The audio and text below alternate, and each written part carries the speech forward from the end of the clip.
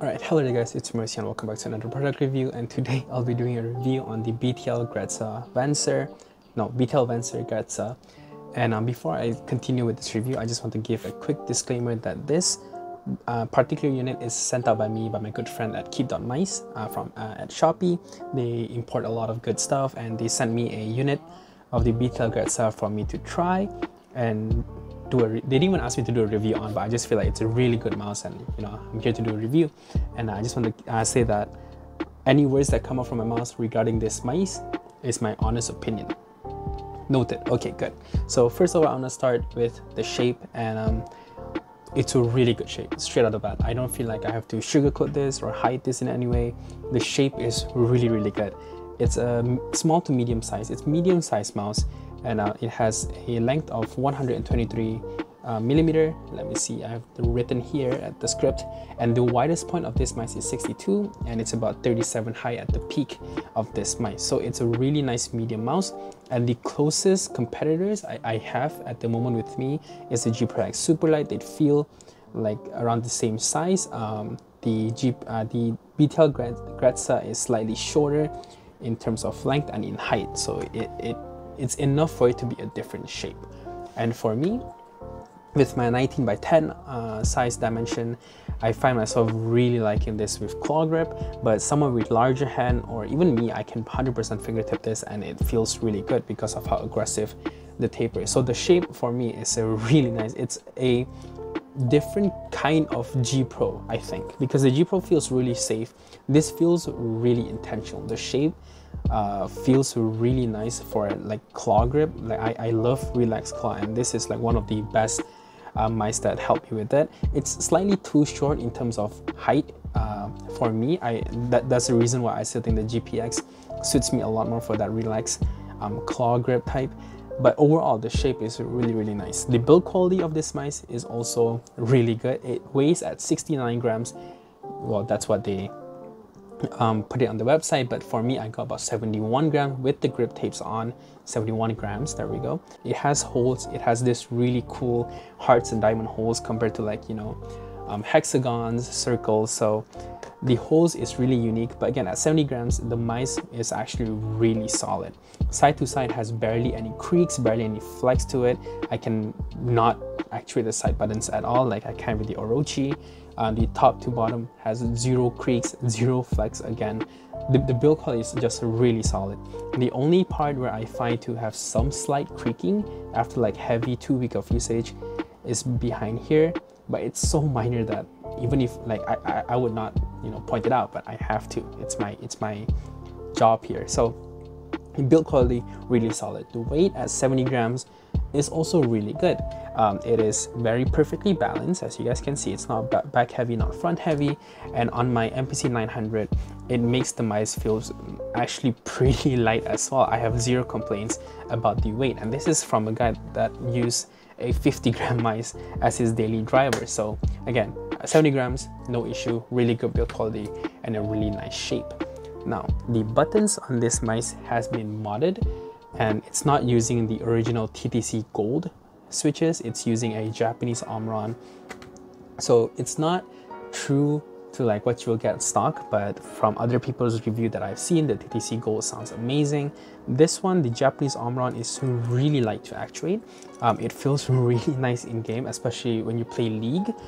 It's one of the fastest actuating feeling switches that I own at the moment. It's just really lightweight, but it also have some accidental touches for me in game, so it's probably not my favorite switches, but if you're looking for that really fast clicks, this is one of the best one. I would try to find the full code name for this Omron switches down in the description below. Now the side buttons is also really good. There is some post travel to mouse button 4, and but the mouse button 5 feels really solid. They are both really tactile. They're not mushy at all, and they're really easily spammable. I don't know what switches are in these, but they feel really good, so that's all that matters, right? The scroll wheel is also really good. It's probably one of my favorites. I don't know if it's my top one, but it's one of those. Like, it's really high up there. It's a really good feeling in terms of scrolling. It's not rattly. It's not loud like the GPX. you know, so it's a really good scroll wheel. It's also really easy to press, so I have zero issue mapping some game binding here because it's just really easy to spam. And yeah, honestly, really good scroll wheel.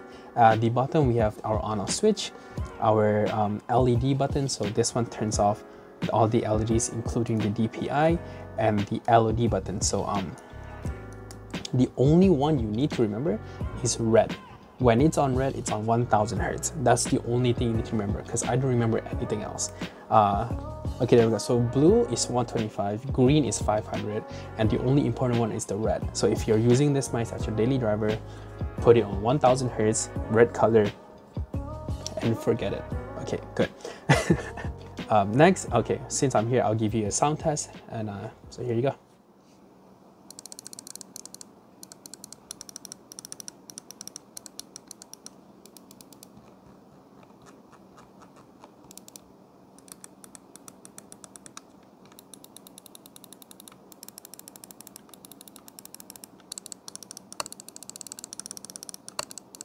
Alright, so sound test is done. Now we're going to talk about this feet. So these are stock. I did not change them for any third party, no core pads, no you know, tiger eyes, whatever. This is stock. And to me, after a break-in period, they are one of the really good stock ones. It's really nice to glide on my MPC 900. It's really fast. And it just feels really nice. I never feel like I need to change this to a third party like I did with the GPX. It's not scratchy. It just feels really, really good. So again, stock feet, no complaint there at all. Let's talk about the sensor now. This is using the 3370, and no complaints at all. The default LOD is 2mm. But once you download the driver, you can put it down to 1, and it's really, really good. There's barely any DPI deviation, and I have zero issue with tracking, flicking, and anything. So like the 3070 is really well implemented. That's the word I was looking for. So it's a really good sensor. And while we're at the sensor, the wireless performance of this mice is also really good. This is the V2 variant, so there's barely any dropouts, barely any delay. There's no, you know, I don't feel like I'm scared to use this on a competitive level because it's just really, really responsive. I play Osu on this, moving really fast and zero issue. Valorant flicking, no issue. So sensor and wireless performance is nothing you have to be afraid of because it's a really, really good performance. Alright, so sensor and wireless aside, now we need to talk about the battery. So this one has 500 mAh battery in it, and it's rated at 69 hours of usage continuous. So that's like 69 fully used without stopping. And I can kind of agree. I've used this mice for 2 weeks really heavily, and I only had to charge it once. So it's basically pretty much identical to the GPX in terms of battery experience, for me at least. I used both for 2 weeks and only charged them once, and they charge really quick too. This one is charged via Type-C, so if you are those Type-C gamers, this has you covered. It's Type-C. And speaking about cable, the included cable is honestly really, really good. I have wrapped them up because I need to send this back. Alright, okay, so the included cable is honestly really, really soft. They are bundled like this, so at first when you take it out, it's gonna kink a bit, but putting this on a bungee, they're basically wireless again. So, and while we're talking about the packaging, they also include a extra feet. So if this one goes spoiled, you can always change it to a new one. And they have a USB adapter, so you can put it closer. At the moment, I'm using the GPX's USB adapter, so I don't see a need for the BTL Gretxas. All right, so now we talk about, I'm pretty sure we covered everything else, right? Okay, wait, the texture. The texture is also really grippy. I have mine in this pearl white colorway, and I've played without the grip tape once, and it's super duper grippy. I have zero issue with having it controlling my fingers, but the only problem I have is with the holes design. So they have hearts and diamonds on all sides, by the way. So you guys can see it's peeking out right here. And the only problem I have with this mice is that one hole on this right side, the thumb side, which is the diamond hole, have an issue because after like really long, like continuous of gaming, I find that it digs on my thumb and it's really uncomfortable. So I just slapped the grip tape back on and I'm like, yeah, this is much more better. Honestly, it feels nicer anyway. I tried to clean it, but you guys can probably still see some dark spots where I continuously grip the mice. So yeah, honestly, if you want the Vancer Gretxa and you find the diamond shape to be really uncomfortable, just buy the grip tape, slap it on, and yeah, it fixes the issue. It's really nice now. Yeah, there's barely any bad things I hate about this mice. It's probably because I'm spoiled with lighter weight mice like 50, 60. I wish that this weight can reach that 60 gram as well. But with the feature set, the build quality that they're offering, it's really hard to argue, especially at the price point of $70 US. That's on Addis Inc. If you buy from X-Ray Pad, it's about $100 US. So your prices may vary, but at that price point of 70 to 80 to 90, it's a really hard mouse to complain about, because everything else is really good. Yeah, I just really like the shape. It's sad that I have to send it back, but yeah, like it's one of my, if not one of my favorite ambidextrous shape over here. Like, if you guys know the X3, it's not even close. The S2 shape here is nice. It's nicer for me to claw, but it doesn't offer me the same maneuverability that the Gretxa provides. I think that's about it. There's nothing else to speak about.